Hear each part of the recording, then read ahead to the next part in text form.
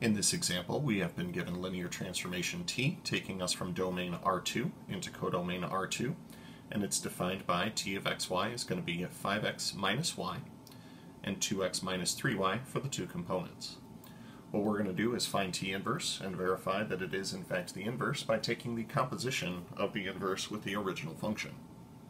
So in order to do so, what we're going to do is find the matrix of the transformation, and then we're going to use that to find the matrix of the inverse transformation, and then we'll interpret as a linear transformation.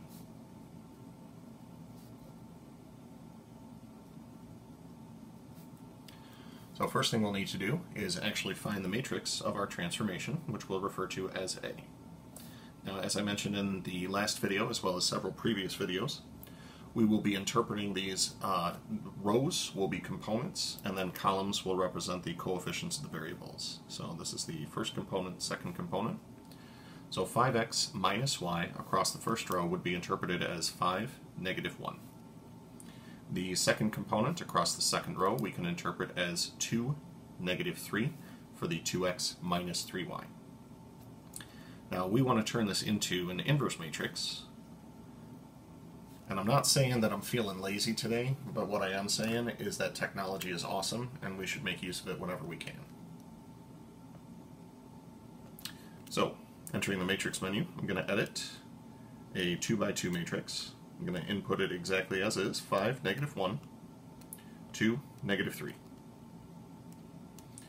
Then we'll exit the matrix menu, re-enter the matrix menu, and just make sure that everything got inputted correctly. 5, negative 1, 2, negative 3. Looks good to me. Re-entering the matrix menu, I'm going to select matrix A, and then I'm going to press the inverse button. And upon pressing the inverse button, this will give you the inverse, but it's going to give you a whole bunch of messy looking decimals. So pressing math, followed by enter, will convert all of that to a fraction for you.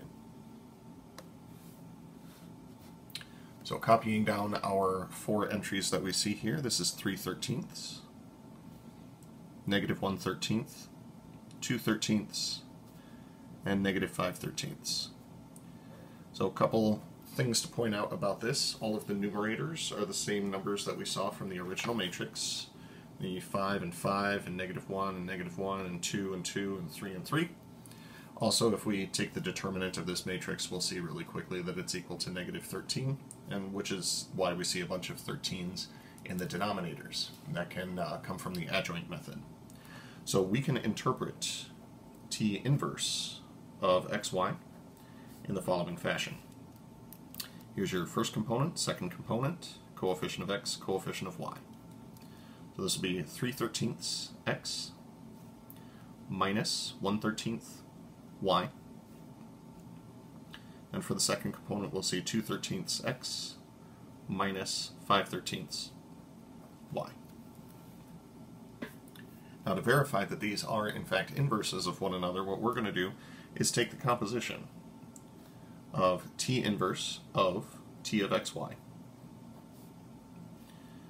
So it'll be t inverse of t of xy we had defined previously to be 5x minus y and 2x minus 3y.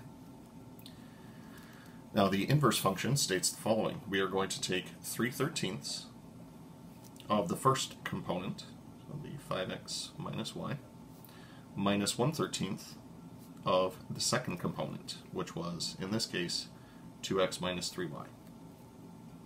Then for the second component, we'll be taking 2/13 of the first component, which is 5x minus y, minus 5/13 of the second component, which is 2x minus 3y.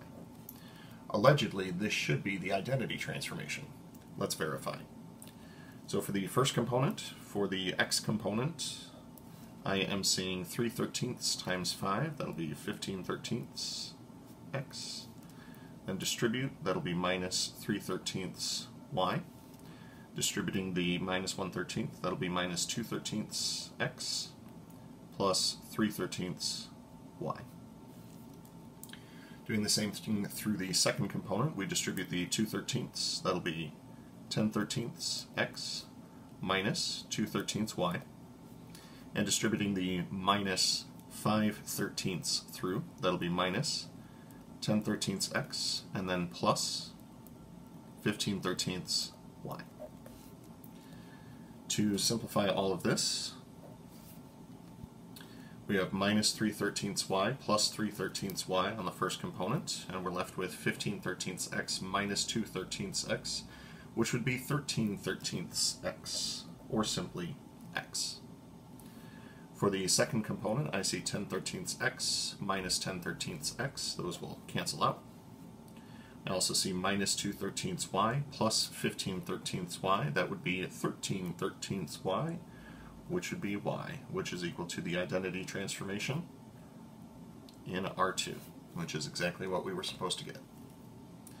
Now, for this one, I do want to leave you hanging. What I would like you all to try out is see if you can reverse this process by finding t inverse of xy. I'll get you started. This means that you'll be finding t of 3/13 x minus 1/13 y and 2/13 x minus 5/13 y.